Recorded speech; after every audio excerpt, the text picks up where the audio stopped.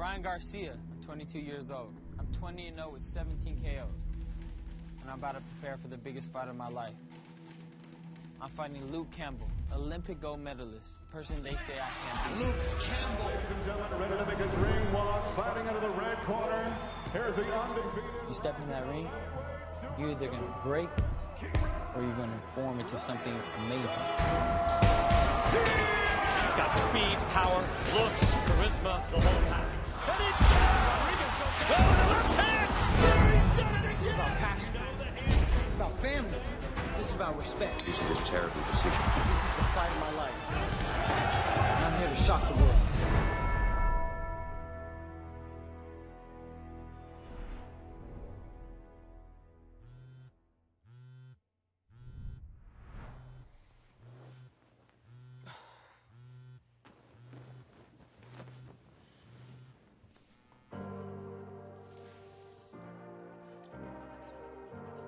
I'm preparing my mind, my spirit, everything inside me. I gotta give my all each day because you don't get redos in boxing. How many times must I spread myself thinner? This early part of training camp is basically getting your mind and your body ready for war. You're going there ready for war, and you gotta pay attention to every detail because in the blink of an eye, get knocked out.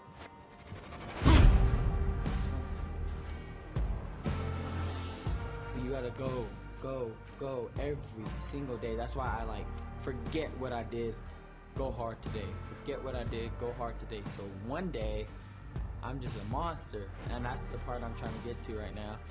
That's a constant struggle for me every day. Things could go out of whack. So I'm just focusing. Try harder, try harder, try harder, try harder.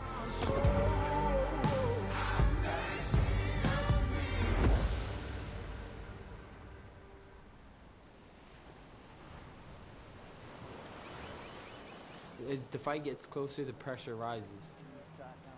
This is a very serious time. With the Campbell fight, for Garcia, we're approaching this moment of revelation. Campbell has an Olympic gold medal, he has a deep amateur pedigree, and he's accomplished as a pro. This is a real guy. This guy took rounds from Lomachenko. If Ryan Garcia is real, we start to really find out now. What time is it? 7:17. Gonna run about 5 miles and then get ready to go to the gym. So yeah, it's early, but this is the best time to run. I'm gonna have to yell at you for the 2.5 though. Oh yeah. Somewhere what? Somewhere way over there. Yeah, it's about 2.5 miles that way. I'm gonna go to the boat. That's where I'm gonna go to the boat. Ready? Hey, Sean's here. All right, let's go. What's at stake for Ryan Garcia is his whole career inside the ring. Because I'm sure he's thinking, you know, I have to win this fight. I have to prove to the boxing community. I have to prove to the naysayers. I have to prove to my toughest critics.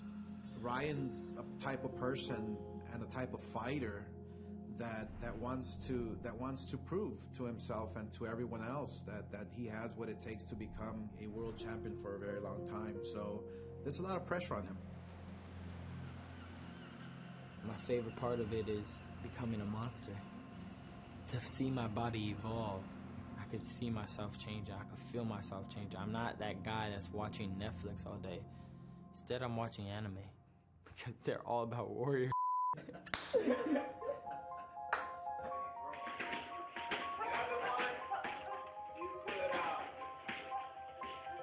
You know, as a kid, I knew that it was going to be long term. There was a feeling inside me that it was just going to be long term. There was no looking back.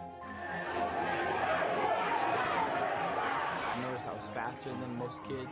I had better timing than most kids. And then it came down to, am I going to dedicate my whole life to this? Ryan rise in his professional world started when he signed up with Golden Boy. Advantage, all that right hand, and Rudy Balagan jumps in. It is 18-year-old, recently signed to Golden Boy, is now 7-0 with 6 KOs. And From that point, it escalated. You know, it's like they planted the seed for him and said, you know, okay, you know, we're going to allow you to blossom and see if you could meet these challenges. And it was just amazing because it started off by him just knocking people out.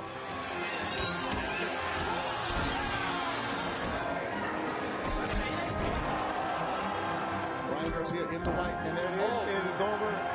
Garcia able to win that right now. Down he goes. You know? And they're like, oh, he is for real, you know? The boxing is a serious sport, and my dad, he made sure I knew that. And he told me, either you're going to be the best at this or you're not going to do it at all. Because there's no point of getting your head knocked in if you don't, you know, get something out of it.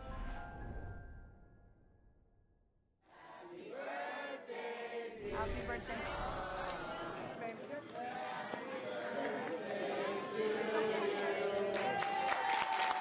We're having breakfast with the fam, celebrating my 20th birthday. 20's treating me well so far.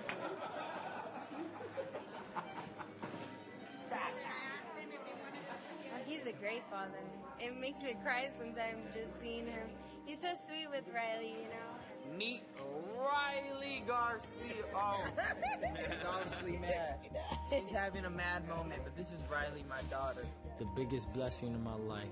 It gave me so much motivation and just love that you can't compare to anything else. It's something that is going to keep me pushing for the rest of my life.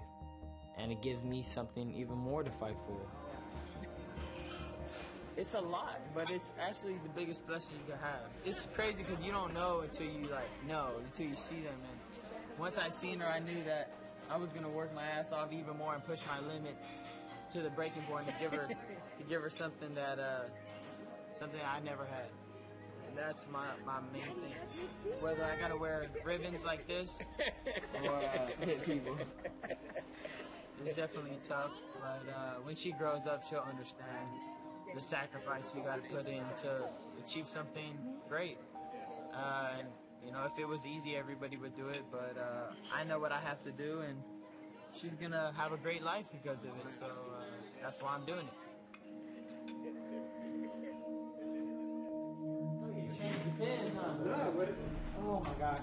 Come on in, guys. It's Ryan. Yes, sir. Congratulations. Thank you. You did it. Yeah, This is it. finally ready to sign this. After all this work and stress, it finally happened. But this is the biggest fight, in my opinion, of your career at this moment. There's going to be bigger fights, but we finally got it done. So I reviewed the contract.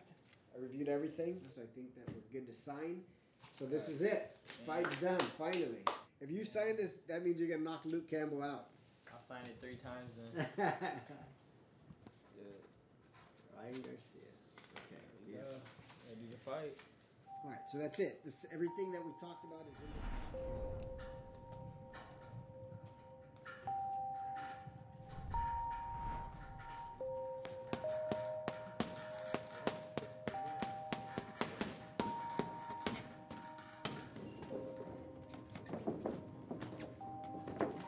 Oh man, I'm so proud of my son. I know that he's been wanting this for a while now. I think we're good to go. Like Ryan says, let's shock the world. Having my dad there makes me feel comfortable just because he's my dad. You know, he's been to every fight of mine. He hasn't missed one fight. He's trained me every day. Doesn't take I don't know how he does it. I mean, lately he's been taking a little time off. I was gonna, no, but my dad, yeah, he's a big part of my life. My whole family is, matter of fact. It was that long ago. Where's the gear at?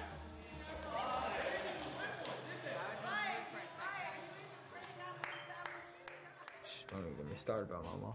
She is a momager, I guess you want to call her. She likes to handle everything of mine. I wear 2 hats. Of course, I'm his mom and then also his administrative assistant. He doesn't understand sometimes that his career is demanding on me too. And every day I'm getting calls about Ryan Garcia. It's hard sometimes to take off that cap and just be mom, you know. My mom's very good emotionally when it comes to helping you figure out things internally and with your anxiety or just anything that's like holding you back inside? Some of the biggest challenges in his life have been some of his anxiety issues. You know, I experienced anxiety in my life, so I understand the barriers that it could create. But for Ryan, I'm just so proud of the way that he's been able to push through. I can't even imagine how he still works out. He still gets up and he still does what he has to do. He doesn't let it bring him down. She's my backbone. When I'm scared, I go to my mom in anything. I have to make it a point to do it because I'm still mom and I need to be his mother, you know? I need my mom there. I love my mom. Call me a mama's boy. It is what it is. Come fight me.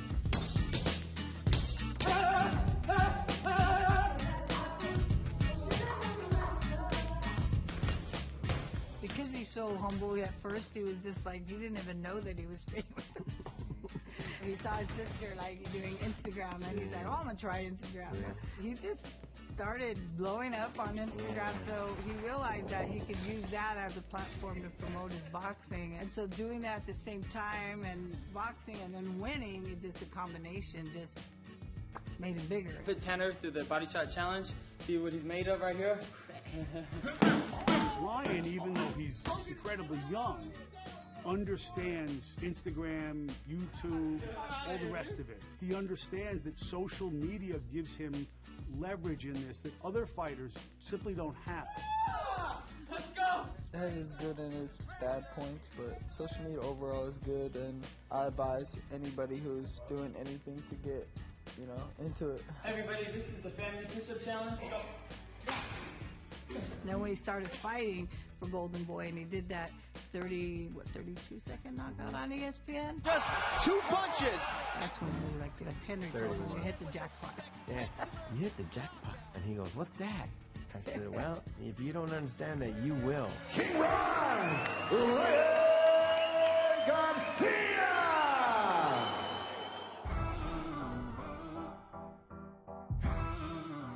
The bad points is that you can't go anywhere and you can't do anything human because everybody will immediately act like you're not human. You know, you're so harshly judged by everyone because more people have the chance to reach you and just like try to hurt you, just try to bring you down and either get clout off it or just to be mean. Sean, I also need him there. I love my little bro to death, man. He's always made me push harder. We kind of had like a brotherly rivalry. And I think I give him a lot of credit to make me the fighter I am today. I say 2 of the days we do sprints, and then the other 2 days we run. I think so too. We should do 12 sprints for 12 rounds. 12 sprints? We have to only have like a 10-second recovery or 5-second recovery. You can't recover for like 30 seconds because in a fight you don't recover for 30 seconds. So you should sprint, we recover for 5 seconds or less. No, we're start from the point, we're sprint to the other point, Jog back and the 10 seconds jog is back? the jog back. Oh, and okay. right when you hit, Okay, I like the jog 12 back. times. I like the jog back, then that's cool. But I'm gonna be doing this mostly by myself. Okay. Because that's how I like doing it, or just with Sean. When I'm training by myself, I feel way better. When I'm training with multiple people, I just feel like I'm getting bugged. I personally like working out just by myself, just me, myself, and I. But I'll make an exception with my little brother, because he's my little brother. But if he wasn't here, I'd rather kick everybody out. You know, I don't like anybody around me. Like, I don't know why, it's just this thing in my mind, like, I just like to be in my zone, you understand what I'm saying? Like, I'm gonna be alone in the ring. So I kind of, maybe subconsciously, that's what's going through my mind. Like, the hate for boxing don't get me mad. Like, it doesn't affect me. It's just people that are coming at my character. I see people, what they say, oh, this kid, he's just here. He look good, he got social media, or whatever they say. And that's the part of me that I want to show people.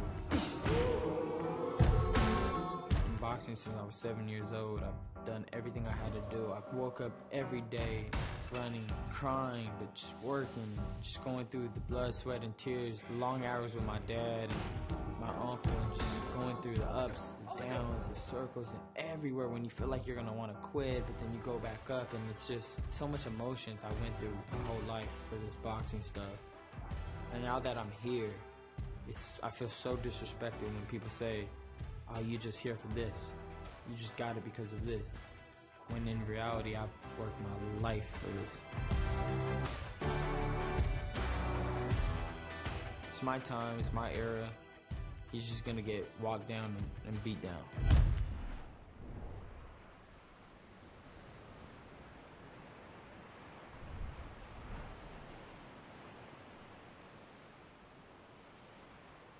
You gotta baptize your body, like you gotta hurt before it feels good. So right now it's like I'm pushing my body so it hurts, you know? Until one day it just stops hurting because you did it so many times. Got a little bit of issues with my hands, not too bad, just like wrist issues I've been dealing with, but you know, it's things that, you know, you just go through as a fighter. Everybody goes through a little bit of kinks and aches and things that you gotta get through, you know? So, you know, I gotta fight through all that, all those mental barriers saying, it hurts, or this, that, you know. I try not to complain, you know. I try to just figure it out. You know, if my hand's hurting in this position, then I'll hit a different way. Ryan has been faced with critique most of his young career. And they continue to speak, they continue to voice their opinions, and they're always, negative, and people will always be so hard on him because he's making it look so easy. This fight here is a very dangerous fight. Failure is part of life, In order to become great at something, you need to lose like 10 times. It's just like trial and error. You keep at it. You obsess over it. Okay, I didn't do this right, but I could do this right next time. You got to be honest with yourself and just keep trying until you get to a high level where you ain't got no more mistakes. And these people that quit after the third mistake are sitting back like, how did he figure it out? He didn't figure it out by no special tricks, by this, that. He just kept going. When you want it to be something great, you just keep going. You keep going. And even when you're done going, you keep going. There's nothing he's going to do to win this fight. He's going to tap, run, tap, run, just like most people do. And I'm not going to be throwing taps. He's not going to be able to take it. I know he's not. I don't care what kind of fight it is. He could be touching me. He could make me have a black eye. I don't care what it is. As long as I knock his ass out and win the fight, I don't care about nothing. I'm going to 2021 shooting for everybody. It was about 2 days ago. I get a call from Oscar De La Hoya. And I'm like, Oscar, yo, give me some good news. He was like, no, I got bad news. I was like, what do you mean bad news? He was like, Campbell got COVID. I was like, oh.